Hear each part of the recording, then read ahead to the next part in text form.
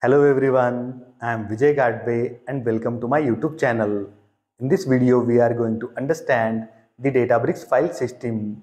The Databricks file system is an arbitration layer over the cloud storage, and with the help of that, we can manage our files easily in the Databricks environment. So in this video, first we will understand the theoretical part, and after that we will see the practical examples. In this video, we are going to understand about the Databricks file system, in short DBFS. So first we will understand the theoretical part, and after that we will see the DBFS in practical. I'll try to keep the theoretical part as short as possible. Let us begin. DBFS is a distributed file system used by the Azure Databricks to interact with the cloud-based storage. So this is the main use of the DBFS, to interact with the cloud storage. In simple words, we can say that it is a way for Databricks to interact with the cloud storage, or you can say that it is a bridge that connects Databricks to places where data is stored. So this is what exactly DBFS is. Let us move ahead. The term DBFS refers to parts of the platform. First one is DBFS root and second one is DBFS mounts. The DBFS root is the main storage area for your data, or you can say that it is a default storage location. And the DBFS mounts are the additional storage areas that you can connect to your DBFS root. Now note down this point, this is very important one. Storing and accessing data using the DBFS root or DBFS mounts is no longer recommended by the Databricks. The Databricks doesn't recommend using the DBFS root for the important data like your main files or scripts. Now there are better places to store these kinds of information or data. So the DBFS root refers to two main parts of the platform, DBFS root and the DBFS mounts. Let us understand what exactly the DBFS root is. The DBFS root is a place where data is stored when you create a new Databricks workspace. And as we discussed earlier, the Databricks doesn't recommend using DBFS root for the important data. These are the folders in DBFS root: File Store, Databricks Datasets, and Databricks Results. Under the File Store, we have important data files, generated plots, and uploaded libraries. The Databricks datasets are the sample public datasets, and the Databricks results are the files generated by downloading full results of a query. So this is all about the DBFS root. Let us understand about the mount object storage. Mounting object storage to DBFS allows you to access the objects in object storage as if they were on the local file system. So with the help of mounts, you can access the objects as they are on the local file system. So this is the mount object storage. As we discussed earlier, the Databricks no longer recommends using DBFS root or DBFS mounts for several reasons. Let us understand these reasons. Security concerns. Using DBFS mounts can introduce security vulnerabilities.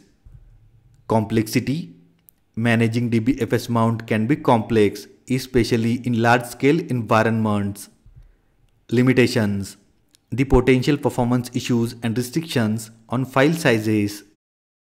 Incompatibility with the Unity catalog. The DBFS mounts are not compatible with the Unity catalog.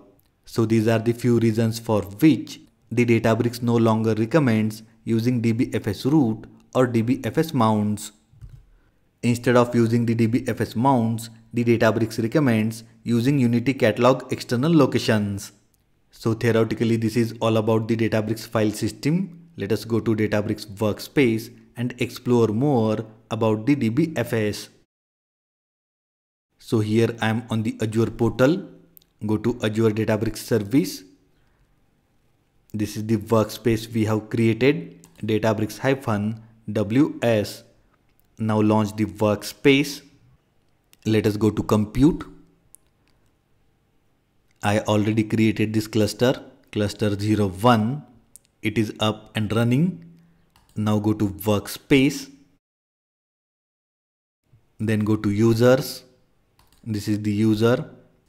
Here we will create a notebook. Let us give the name Databricks File System DBFS. Let us give a number 1. Now connect to the cluster 01. Connecting, and the cluster is connected successfully. I'll open another Databricks workspace here.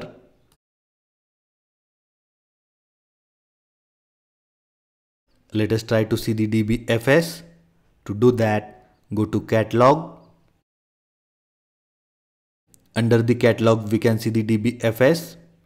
As of now, we are not able to see the DBFS here. To do that, we have to enable one option.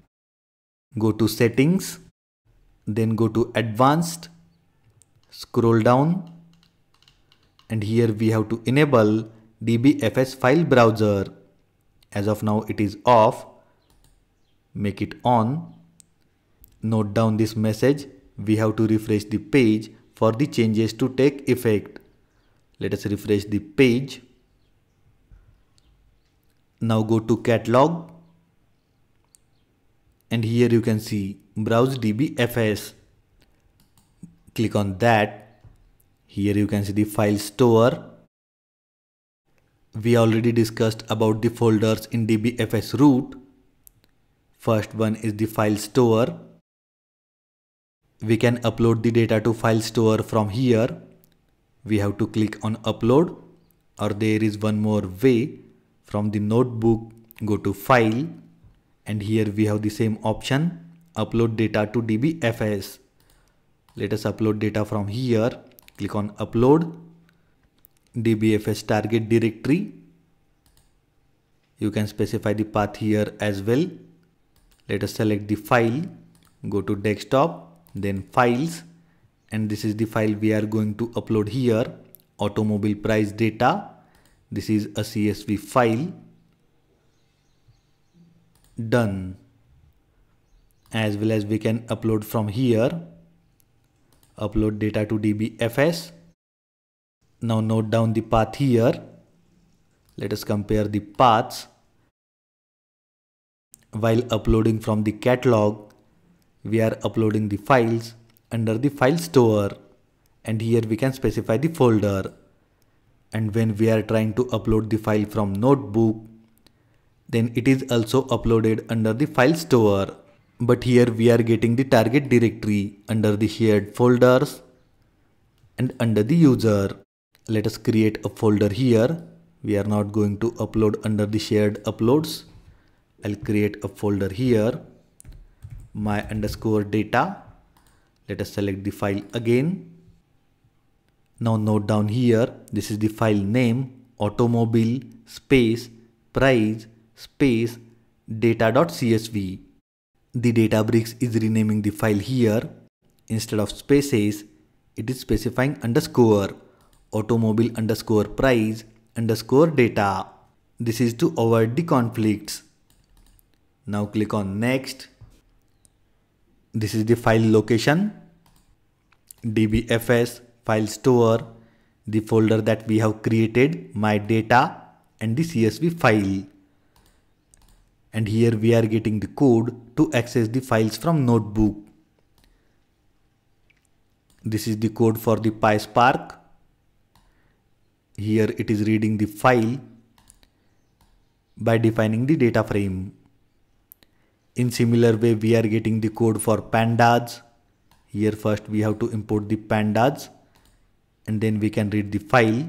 Similarly, we are getting the code for R and Scala. Let us copy the code for the PySpark. Done. Let us explore the data that we have uploaded.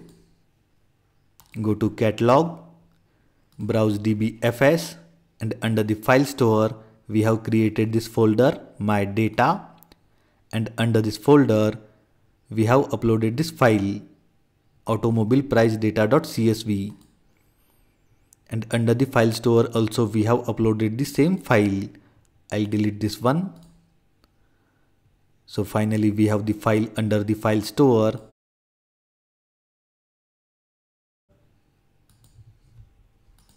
Let us use the magic command %fs ls and execute. Here we are getting all the folders available in the Databricks.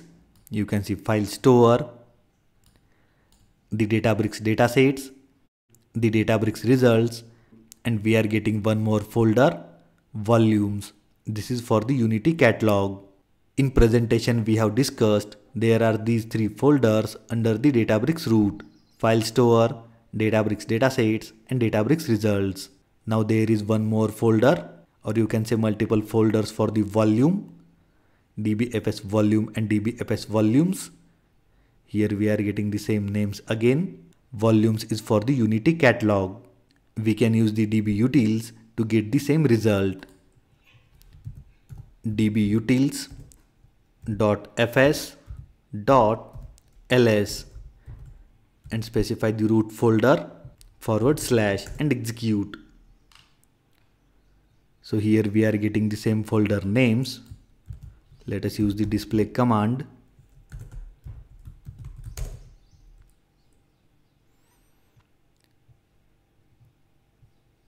So here we are getting the same result. Here we are using the magic command, and here we are using the DB utils. In similar way we can see the details for any folder. I'll copy the code, paste. Let us see the details about the Databricks datasets. Copy, paste, and execute. We have to specify Databricks datasets only. We have to copy the name, not path. Remember this. So these are the folders and files under the Databricks datasets. As of now, I'll delete this cell. So these are the folders under the DBFS root. Now we will read the file that we have uploaded. This file, automobile price data. To read the data under this file, we will define a data frame. Let us call this data frame as df. Then we have to use the read method from the spark.read. Then we have to specify the format. The format of this file is CSV. You can see here it is recommending CSV. Here it is recommending. We will type the code dot option. Here we have to specify header as true. I'll hit the tab button. Let us edit the code now. Spark.read.format. So this is the file format CSV. Under the option we are specifying header as true. Here we are setting the option for the CSV reader. By specifying header as true, it is telling the Spark that the first row of the CSV file contains the column names. If you specify here as false, then it will not consider the first row as the column names. After that, here we are specifying the option infer schema true. So here we are inferring the schema from the file, and at the end we have to specify the path of the file under the load method. With the help of load method, we are loading the CSV file located in the specified path. Let us get the path. This is the file name. Copy path. We have to copy this path. Spark API format. Copy. And specify the path here. Let us execute this cell and define the data frame df. Let us display the data frame df.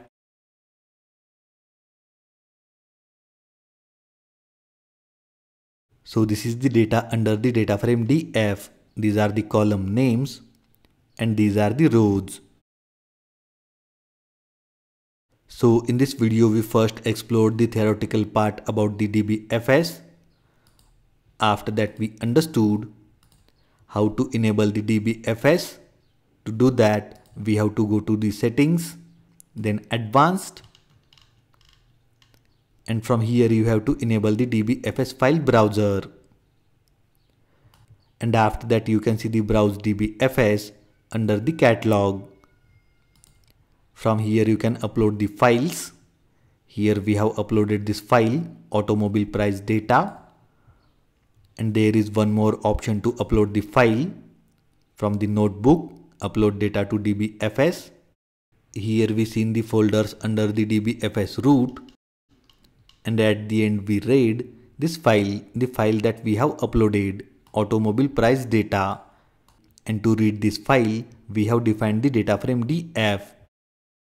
So this video about the Databricks file system ends here, and do not forget to subscribe my YouTube channel, and if you have any questions or queries then drop them in the comment section.